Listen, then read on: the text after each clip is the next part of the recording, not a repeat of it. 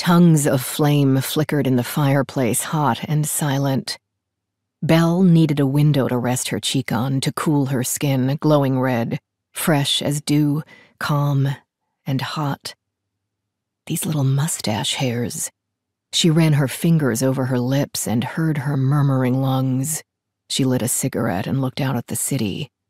The enormous oak tree in the evening sun reached its long, gnarled roots along the wall and into the ground. The roots coiled around the fence, crept out under the grass. Clotheslines ran between the branches, sheets and panties flapping gently in the wind. "There are things I can't ever admit," she whispered. "Things that are too big, too much." She could hardly breathe. "That could destroy me." The words grabbed her by the throat.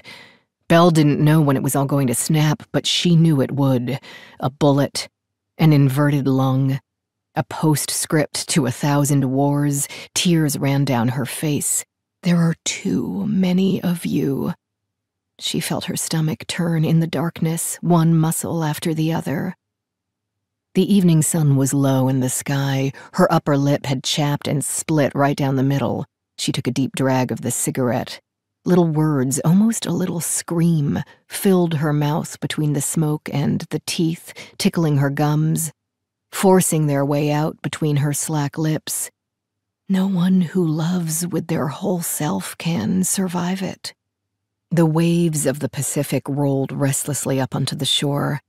The dark shimmer shone up toward her, and her voice filled the whole room. A truth so huge that it stood in everything else's way.